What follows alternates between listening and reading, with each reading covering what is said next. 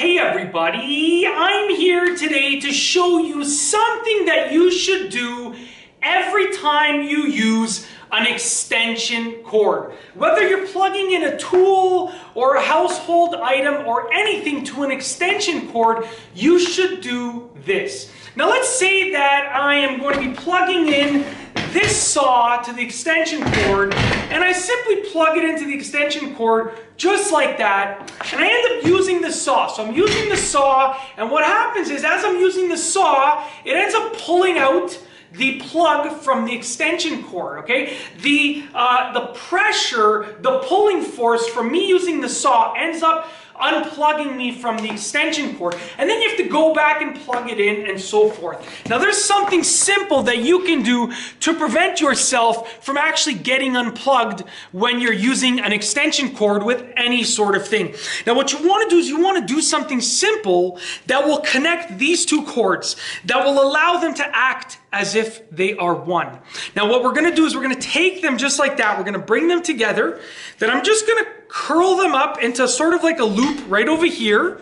And then with the loop, I'm going to bring these through, both of them. I'm basically going to tie a knot with both of the cords together. Now what I can do is I can plug in the saw once again to the extension cord just like that.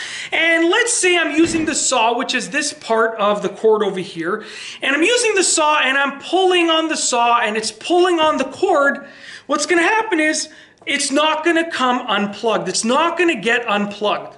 So what you're going to get is you're going to get the cords sort of acting as one, acting in unison. And that's going to prevent your tool or your appliance or your whatever it is that you're using from getting unplugged. It's a very simple method. Once again, I'll show you just one more time how easy it is.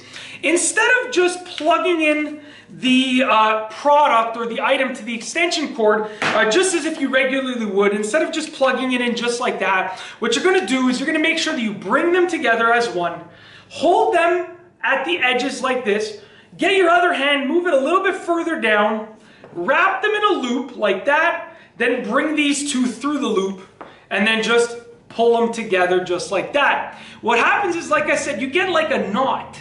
And that ends up holding them together as one, so that when you plug it in, let's say I plug in the saw just like this, okay, and I'm using the saw, okay, I'm cutting something, and then the saw, because I'm using the saw, ends up pulling on the cord. I'm not going to get unplugged.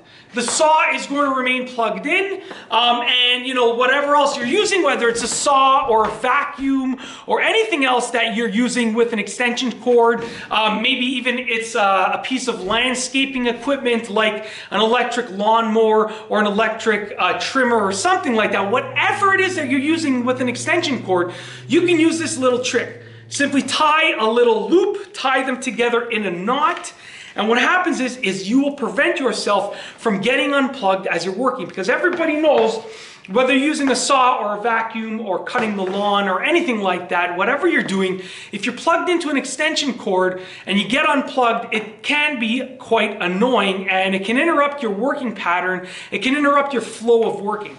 So it's something simple that you can do whenever you use an extension cord. It's literally as simple as that.